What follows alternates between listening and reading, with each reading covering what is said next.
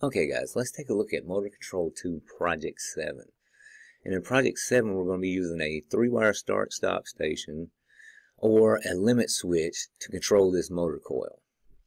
This motor coil is going to control these contacts that are on it, which will control the red and green light to let us know whether the motor is stopped or running. We're going to use a handoff auto to either send power through the hand side or through the auto side of the circuit.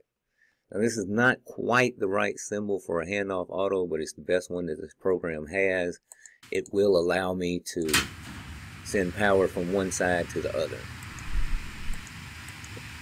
So if we turn on the power and we close our 3-phase disconnect, that's going to send 3-phase power to the top side of the motor starter. It's going to send it to the control transformer that we have tapped into line 1 and line 3 to take the 240 volts coming in down to a 120 control volt. On our control side, if we're on the hand, selected on hand, and we have power going through the hand side, we can start and stop this motor with the start-stop station. If we come down and we put it in auto, then we're able to start and stop this motor with the limit switch.